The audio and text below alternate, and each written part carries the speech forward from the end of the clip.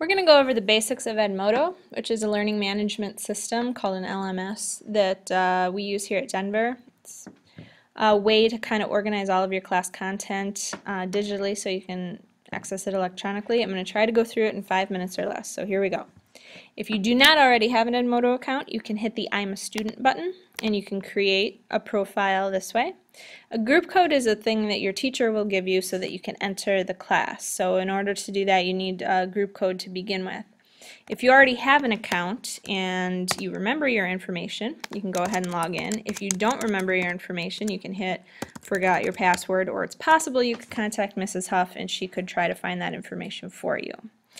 When you first log in, it looks a little bit different now, but this is the page for Paco Pitaco. He's a student, and this is all of Paco Pitaco's stuff for this class that he is enrolled in over here. It all shows up in the most recent to, the latest, so the most recent stuff will always be on top. If you need to enter a new class, so you need to join Mr. Swales' class or Ms. Hartman's class, you hit the little plus sign button, and it's again going to ask you for that group code. You type in the group code for your new class, and you are automatically joined. Now all of this stuff is going to show up here also. If you get a lot of classes and you just want to focus only on one class or the other, you can click it and it'll only show you that one class's stuff. So that's that class. Click on this, it'll just show me this class. So that's one way you can kind of organize it. You can also click here and kind of change the colors if that matters to you. Things that you can do on here. You can see here I sent a note to Mrs. Huff earlier, but up here you can type a note or upload a file or a link. We'll talk about backpack in a later Edmodo thing, but this is where you would type a thing like I'm going to do extra credit, or something that your teacher needs to know. If your teacher doesn't need to know anything, maybe you don't want to send a note in Edmodo, but you can send a note thank you, to your teacher. You can send it to yourself, or you can send it to the whole classes. Recommend you do not send anything to the entire classes unless your teacher has asked you to.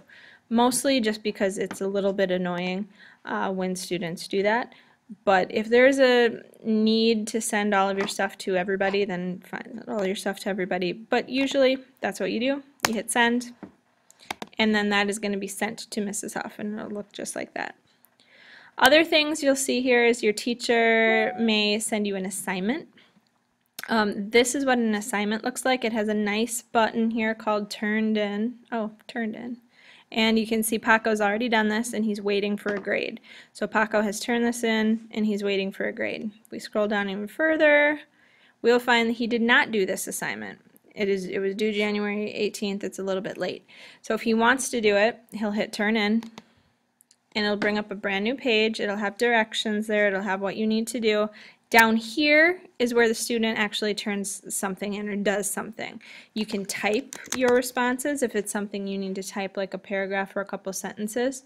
Otherwise, there's a place here for you to upload a file or a link if it's something you want to turn in by a link. So I'm just going to randomly have to turn in this document.